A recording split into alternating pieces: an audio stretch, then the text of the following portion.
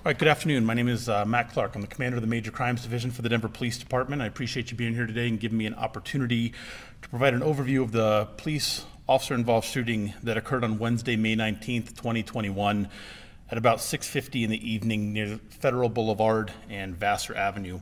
And this is intended to be a preliminary briefing. It's based upon information that we've gathered after interviewing numerous witnesses, speaking with the involved officers, and analyzing evidence from the scene. This investigation is in the early stages, and there may be information that I do not have access to or cannot disclose at this point, which may limit my ability to answer some questions. With that being said, I'll describe this incident. On Wednesday, May 19th, 2021, at approximately 6:45 p.m., Denver police officers were dispatched to the area of South Federal Boulevard and West Harvard Avenue. That area is in southwest Denver. They were dispatched on a report of a stabbing incident that was occurring there. While responding, the officers were advised that a male was actually cutting his own throat with a razor knife. Based upon the nature of the incident, the Denver Fire Department and the Denver Health paramedics were dispatched to the scene as well. Denver officers arrived at the location within 5 minutes of the initial call. As the uniformed officers approached from the north on South Federal in their marked police vehicles, they observed the described individual on the east side of Federal Boulevard, just south of Harvard Avenue. The officer saw that the subject was kneeling near a tree and recognized that he was bleeding from the throat. The officers drove southbound past the subject and positioned their vehicles south of the subject at Vassar Avenue. In doing so, they intentionally blocked the northbound lanes of South Federal Boulevard to prevent vehicles and pedestrians from coming into the area. Both officers exited their police vehicles with less lethal options readily available.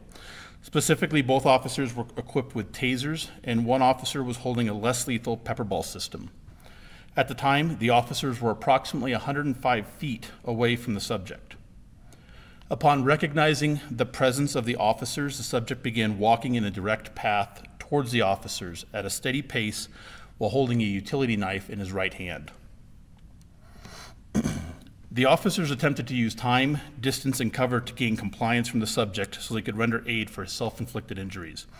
He ignored repeated direction from the officers to stay back and walked into the northbound lanes of South Federal Boulevard. As the subject continued approaching the officers while holding the utility knife, one of the officers discharged a pepper ball, less lethal system 10 times. These 10 pepper balls struck the chest and abdomen of the subject. However, despite being struck by the pepper balls, the subject continued advancing at the officers. Recognizing the pepper balls were not effective in stopping the subject, the officer with the pepper ball system created additional distance, backing away from the subject as she transitioned to her handgun. The subject continued around the front of the police vehicles and was within 15 feet of the officers when an officer discharged a taser at the subject. Preliminarily, it appears that only one of the two taser probes made contact with the subject and as a result was not effective in stopping him.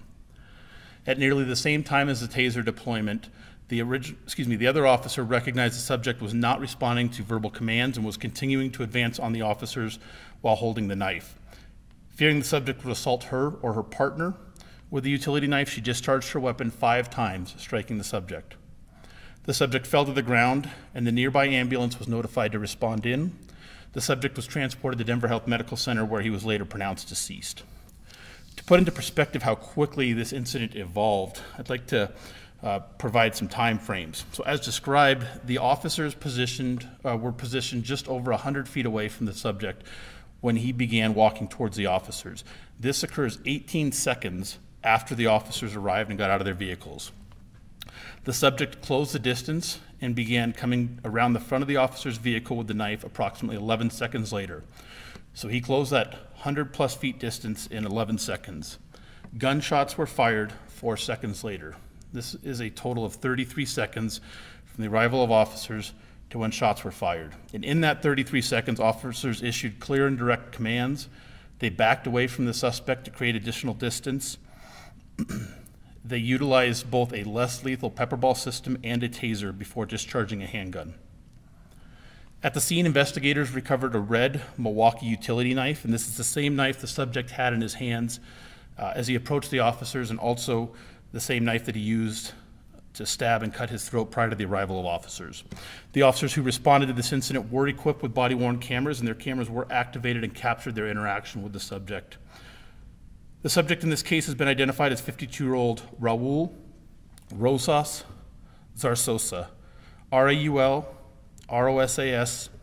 -ZAR-SOSA.